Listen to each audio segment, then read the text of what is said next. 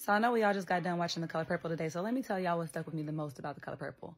And side note, like, The Color Purple is really not your typical Christmas movie because this is not the Christmas spirit. You got people being abused, you got sexism, you got racism, you got incarceration, you just got everything. But in all of that, I feel like there were some really beautiful messages, and there's three main things that stick with me from it.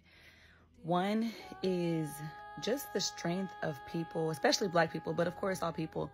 The ability to persevere through the type of stuff they persevere through is amazing. Like, to endure separation at such a young age. I think they were 14 when Nettie and Celie got separated, and Nettie wrote Celie for like 20 years every week. How many of us stop praying for the things we want when it doesn't happen after like 3 weeks? You know what I'm saying? Like, persistence in faith, persistence in prayer, persistence in believing for something better. Like, that's something that our ancestors really, really did. And they saw miracles, but it didn't always come as quickly as we would have wanted. And I think in this microwave generation, we can really learn something from that.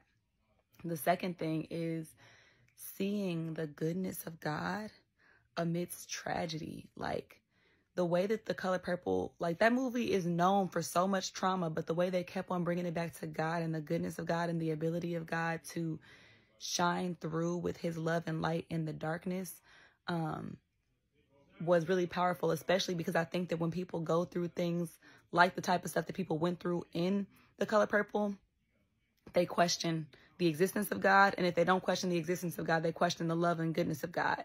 But one of the characters, Shug Avery, said it like this when Celie was questioning, like, does God love me? Because if he loved me, why would he take my Nettie away? And why would he do this? She said, it sounds like man did that. And just to be able to separate, like, are people doing, how are people abusing their free will versus what is actually the doing of God? And then when the good things do happen, seeing that is God working through people to bring redemption in a broken world. Like, we really need that in this day and age. Like, we can't believe that God has abandoned us and doesn't care about us because of the evil in the world. But we have to know that when we see good, that's God reaching out to us. And last but not least, the power of identity. Did y'all see how Celie came alive at the end of that movie when she realized that she had a mother and father that loved her, that called her by name, that provided for her, that left her an inheritance? This is why that song, Good, Good Father, says, you're a good father and I'm loved by you. It's who I am. It's because being loved is the foundation of our identity. So I pray that anybody watching this knows that if you're wanting to know who you are someone who was created and loved by God. And once you have that as your foundation, you can lean into everything else that you're made and meant to be.